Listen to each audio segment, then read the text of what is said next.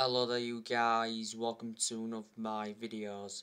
Will Ole Gunnar Solskjaer still be in charge for the game against Watford after the international break? Well, I hope he's not in charge for the game against Watford. Hopefully Manchester United will sack Solskjaer during the international break. There's more fans calling for him to go after the defeat to Manchester City at Old Trafford.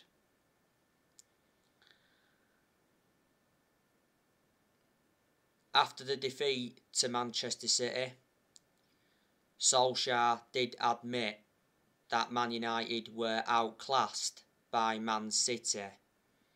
He also said the defeat to City was a big step backwards. Manchester United capitulated against Man City. Manchester United have only won one of their last 6 Premier League games. Solskjaer should have been sacked after the 5-0 defeat to Liverpool a couple of weeks ago. I think if Solskjaer cared about the club, he would resign. Revert back to what I've mentioned on my recent videos, but Solskjaer is not going to resign. Manchester United will have to pay Solskjaer £7.5 million when they sack him, because in the summer Solskjaer signed a new contract with the club until 2024. There's an option of a further year.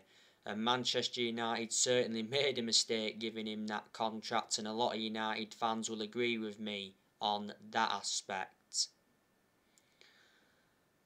The players are just not playing for Solskjaer. I believe that the players have given up on Solskjaer, and Solskjaer's also losing a lot of fans.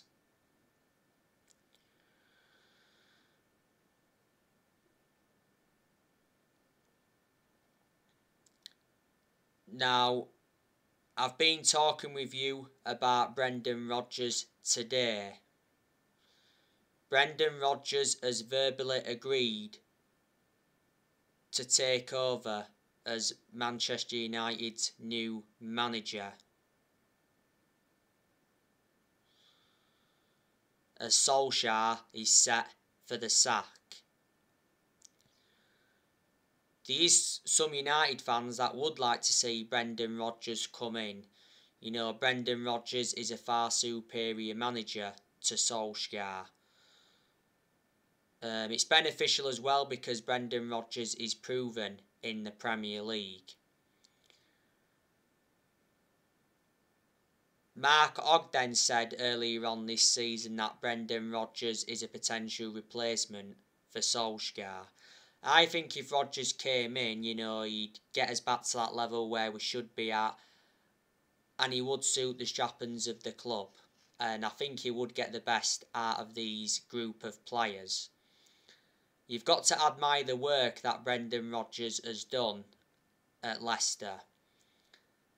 Leicester haven't been great though so far this season, but revert back to Rodgers. You know, Rodgers has won the Community Shield and the FA Cup with Leicester so far, and he's been in charge of Leicester for almost 3 years. He's got a contract with Leicester until 2025. He's managed quite a lot of clubs, hasn't he? You know, before Leicester he was at Celtic, he enjoyed a few years with them and he won quite a few trophies. You know, he's managed Liverpool before, he enjoyed one good season at Liverpool, but he didn't win anything at Liverpool, but Liverpool came very close to winning the title under Rodgers.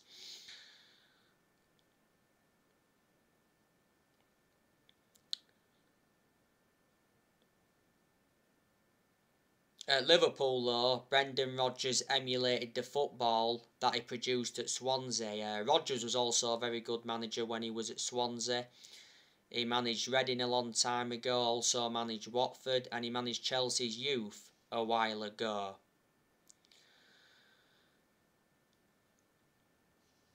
There's a lot of United fans that would like to see Zinedine Zidane come in. Zinedine Zidane has not yet managed in the Premier League, so it would be good to see Zinedine Zidane come and experience the Premier League. You know, if he came to the Premier League, would he replicate what he did in Spain with Real Madrid? Because when Zinedine Zidane was Real Madrid manager, he won, you know, a lot of trophies. So reflecting on that, he's got a good pedigree behind him. Zidane left Real Madrid in the summer. Manchester United have already held talks with Zinedine Zidane, and reports from Spain said not so long ago that Zidane rejected the Newcastle job as he's waiting for the Man United or France job. But reports from Spain did say earlier on this season that Zidane is not interested in becoming Manchester United manager, as it mentioned that he's enjoying life away from football management. Ralph Rangnick, he's also been mentioned in the last couple of days. Apparently he's interested in taking over at Man United. I heard that he could come in as the interim manager until the end of the season. Pochettino's still being spoken about. Pochettino's highly rated by Ferguson. Pochettino is PSG's boss at the moment. We tried to get Pochettino when he was managerless. You know, Pochettino held talks with the club and that. I thought Pochettino did very, very well in his 5.5 years at Tottenham, despite him not winning anything, and I think Tottenham made a big mistake getting rid of him. Erik ten Hag, there's some United fans that would take him. You've got to admire the work he's done at Ajax. Roberto Mancini was also mentioned yesterday as well. He's a former Manchester City manager. I was disappointed that Manchester United didn't get Conte, because that's who I wanted in. Conte is obviously Tottenham's manager now. If we would have sat Solskjaer after that 5-0 defeat to Liverpool, I can assure Manchester United would have got Antonio Conte. But in regards to Solskjaer, I think he's been given long enough now at Manchester United. He's been Manchester United manager for almost 3 years. Reflecting how long he's been at the club, he has gained some managerial experience and he's learned quite a bit on the job. But there's still plenty of things Ollie's got to learn, because he's still a young coach. You know, this season is Solskjaer's 3rd full season as Man United manager, and I did mention at the start of this season that this season was going to be massive for Solskjaer because he's got big expectations to exceed. But like I've said before, the expectations are far too high for Solskjaer to exceed as Man United manager. And Solskjaer has lowered the standards at the club as manager, and he is in a position that he shouldn't be in. Of course, we all wanted Solskjaer to succeed as Man United manager, but obviously he's not going to. You know, Solskjaer's not capable of winning trophies as United manager.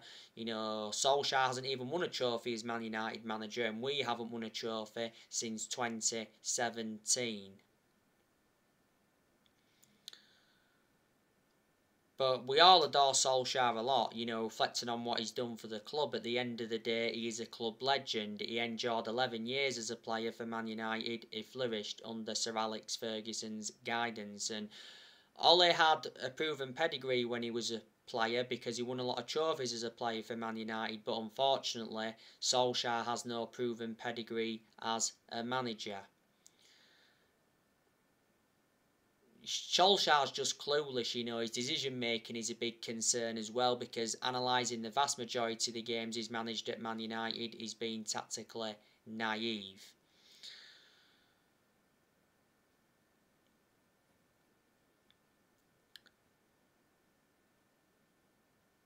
And Solskjaer ran out of excuses a long time ago now, didn't he? Because Man United enjoyed a very good summer transfer window this year, you know, spent around £141 million, made 4 signings. Solskjaer received very strong backing from the board.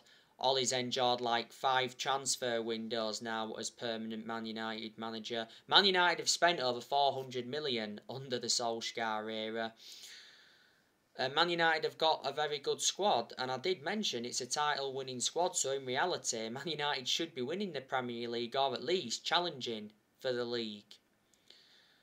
We haven't won the league since 2013, but one of the biggest problems is that Man United don't actually play as a team. They're a team of individuals, like a lot of pundits have spoke about this season. But you've got the likes of City, Liverpool and Chelsea that all play as a team, and that explains why they're in a much better position than Manchester United. So there you go. But like I've said to you so many times before, reflecting on the poor performances and poor results, not all of the blame stems from the manager. There's also players that have to take responsibility for those poor performances and poor results. Ollie got appointed in December 2018. He's been permanent Manchester United manager since March 2019. When Solskjaer sacked, he will be the 4th permanent manager to be sacked since Ferguson, because Man United have already sacked 3 managers since Ferguson. Sacked Moyes after 10 months. We finished 7th under the Moyes era. One of the worst managers we've had. We sacked Louis van Gaal. We won the FA Cup under him now. And we sacked Jose Mourinho. Mourinho did enjoy one good season at Man United because he won 3 trophies in his first season. I think Mourinho got us a 2nd place finish in his 2nd season.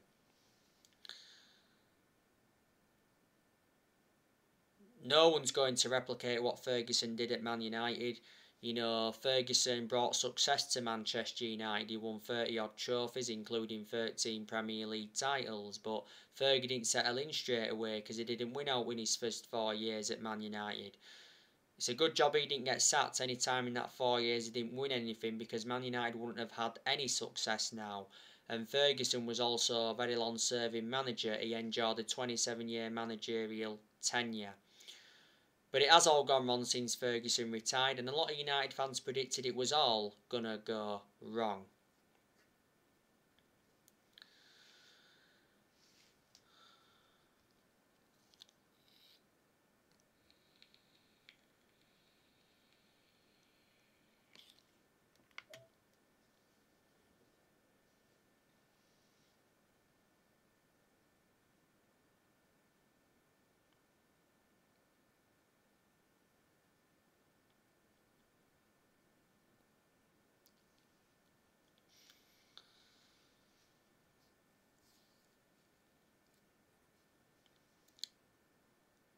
But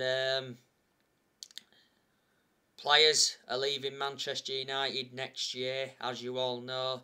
Martial's going next year. I think Cavani's going next year. I think Mata's going next year. Lingard's going next year. Van der Beek's going next year because he isn't getting enough game time at Man United. Matic is going next year. Looks like Pogba's leaving on a free next summer, because Pogba's already said that he wants out and he's refused to sign a new contract. Mark Ogden did say earlier on this season that Man United are prepared to let Pogba leave on a free transfer next summer after accepting that the midfielder will not sign a contract.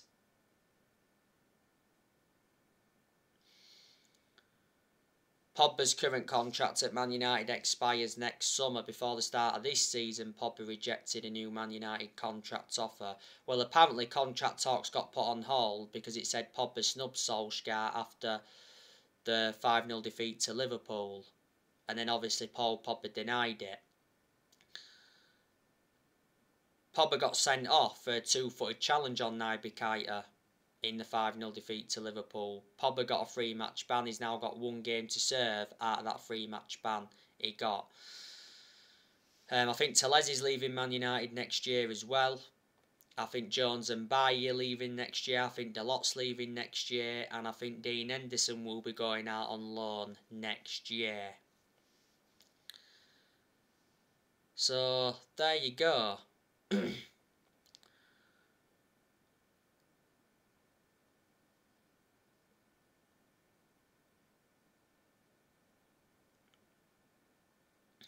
Obviously, there will be a lot of players staying at Manchester United. Of course, David De Gea will be staying for at least this season. I've got to give David De Gea credit. He's done really, really well so far this season. De Gea was recently in goal for the game against Man City. And yeah, De Gea was partly to blame for Man City's second goal. But De Gea made some fantastic saves in that first half. So if it weren't for De Gea, it would have been another humiliation. Don't forget, De Gea reclaimed the #1 spot back in the summer. De Gea decided to cut short his holiday by 2 weeks to fight for the starting place. And you know, De Gea said he's determined to fight for his Man United future. This season is De Gea's 11th season at Man United, so he's been a long servant. He's been with us since the Ferguson era, so he's remained loyal to the club for a very long time. De Gea's won everything domestically at the football club, and he's made over 500 appearances for Man United in all competitions. He's got under 2 years left on his contract, and he receives £375,000 a week. And Wan-Bissaka, he's obviously staying at Manchester United. I think he'll be with us long term. And Wan-Bissaka was recently poor against Man City. But that was a shame, because in recent weeks he's been in scintillating form. I thought Bissaka played well in the 2-2 draw against Atalanta, and he played well in the 3-0 win against Tottenham last weekend. These aspects of Wan-Bissaka's game that's got to improve. He's got to get forward more. His positioning's got to improve. Perhaps his crossing's got to improve a bit more. So there you go. But defensively, I'd say he's always been good. This season is Wan-Bissaka's third full season at Man United, isn't it? We got Wan-Bissaka in a deal worth 50 million from Palace back in the summer of 2019.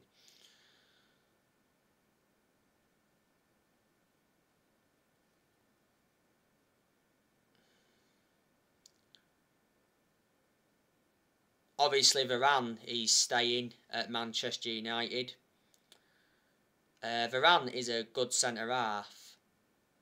I think he's done well in quite a lot of games since he come to Man United. He's had a couple of games though where he's looked off the pace. Varane is out with a hamstring injury now. He's out for a month. Because Varane came off injured in the first half against Atalanta, and he got replaced by Mason Greenwood. Varane only just come back from a groin injury not so long ago. He was out with that groin injury for a few weeks. Varane initially made his return against Tottenham last weekend, and he did put a good performance out. You know, looked well composed, showed the ability to play out from the back, effective in the air.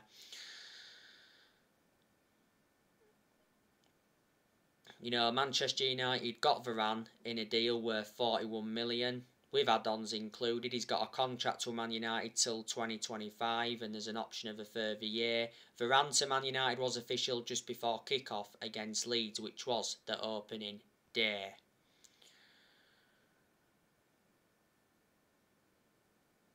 But he's regarded as one of the best centre-halves in the world. He's highly experienced. He's got a good pedigree behind him. Look at the amount of silverware he won when he was at Real Madrid, and he was also a long-serving player when he was at Real Madrid.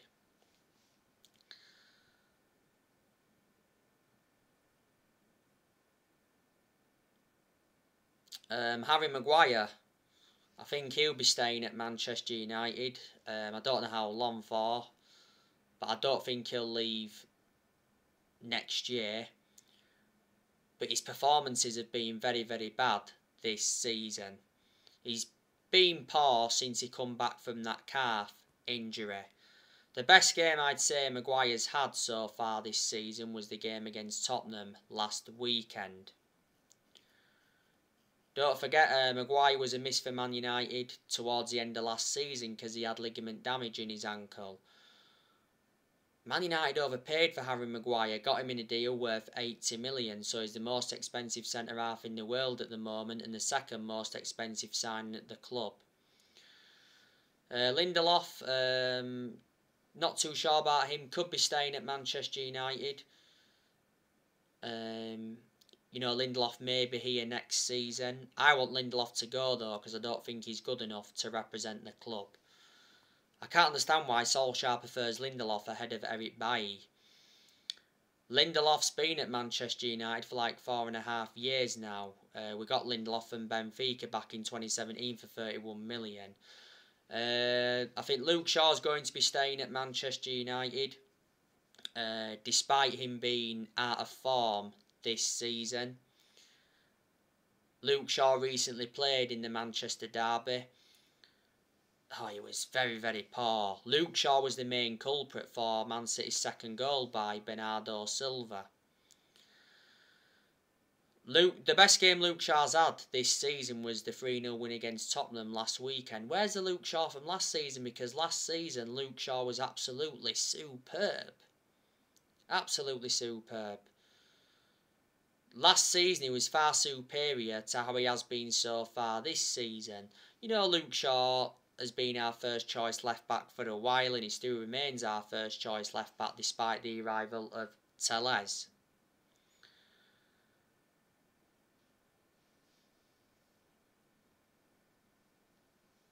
Shaw's been at Manchester United for 7.5 years now, so he's been a long-serving player. He's got under 2 years left on his contract. By the way, I think Shaw's got an injury now. He came off injured against Man City. Obviously, he had to get replaced by Alex Telles.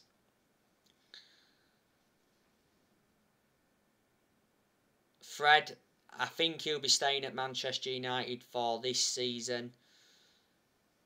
Possibly could be gone by next season. I don't think Fred's good enough to represent the club. I've got my reservations about him. I haven't heard any rumours about Fred leaving yet. A while ago, though, he was subjected to some transfer speculation. We got Fred in a deal worth 50 million from Shakhtar Donetsk. I've got to make an admission regarding Fred. I think he was an exceptional player during his time in Ukraine. McTominay, I think he'll be staying at Manchester United. I think McTominay does need more time at the club because he's still young, got a lot of development in him. He's been part of the club for a long time as it stands. And he has had his good games at Manchester United, but had his bad games as well. Just after the first lockdown last year, McTominay signed a 5-year contract, so reflecting on that, he committed his future to the club. Fred and McTominay play alongside each other in a lot of games for Man United, and Solskjaer has been criticised for persistently selecting Fred and McTominay in the centre and midfield. Bruno Fernandes, obviously he's going to be staying at Manchester United, maybe with us long term. Well, earlier on this season, Fernandes did make it clear that he wants to stay at Manchester United. And when he came to Manchester United, he said, I've come to Manchester to win trophies. Fernandes recently played in the 2-0 defeat to Man City, and I thought he was very poor in that game. Looks very sloppy, looks lost for ideas, and gave the ball away a lot of times. There's been quite a few games where Fernandes has looked off the pace, but there again he's been consistent in a lot of games for Man United. He starts the vast majority of Manchester United's games. Fernandes has been a Manchester United player for almost 2 years now. We got him from Sporting Lisbon back in January 2020. Last season he won Player of the Year and he's won Player of the Month quite a few times, reflecting on his good performances. Fernandes has got a contract with Man United until 2025. There's an option of a further 12 months.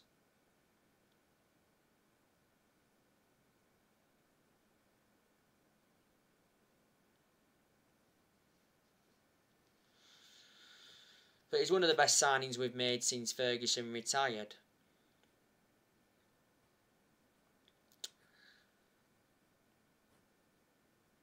Mason Greenwood.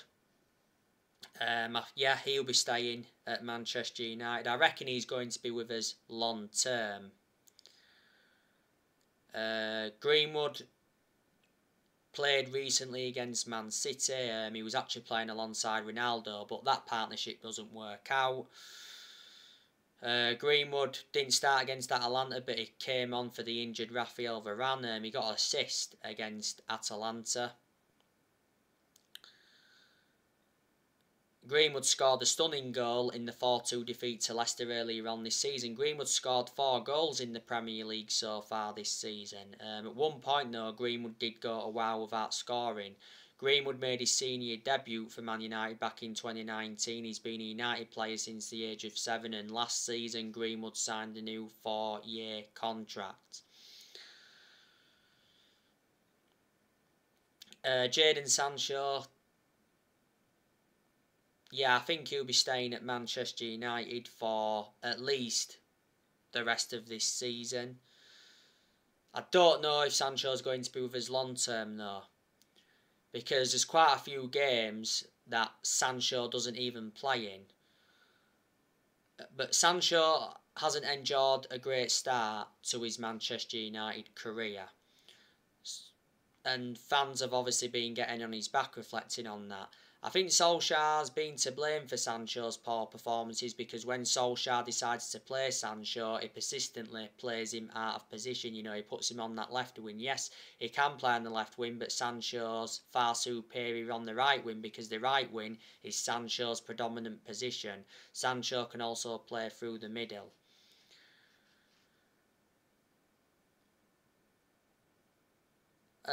I said Sancho will do well at Man United, providing that is used correctly. It does take some players time to settle in.